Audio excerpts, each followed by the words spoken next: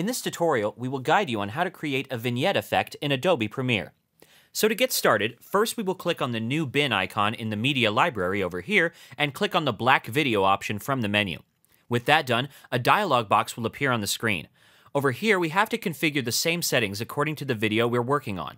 You have to choose the same aspect ratio, frames per second, along with the width and height. For this tutorial, we will keep the default settings as it is and move on with the process. Once done, you will notice a black frame appearing in the media library section over here. Just drag and drop the frame to the overlay layer over here, and let's stretch it to the same length as the original video.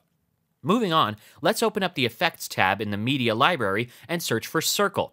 From the results, simply apply the circle effect on the overlay layer by simply dragging it like so.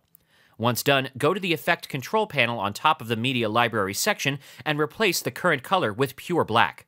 Next, make sure that the Invert Circle option is ticked, and you would have something like this on your screen.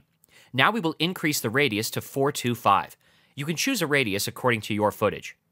With that done, let's expand the feather option and increase it to 180. This will make the edges of the circle soft and will blend it in with the background. Play around with the options a bit to see what looks better on the footage you are working with. Now let's render the footage from the sequence menu on top, and this is what the output looks like.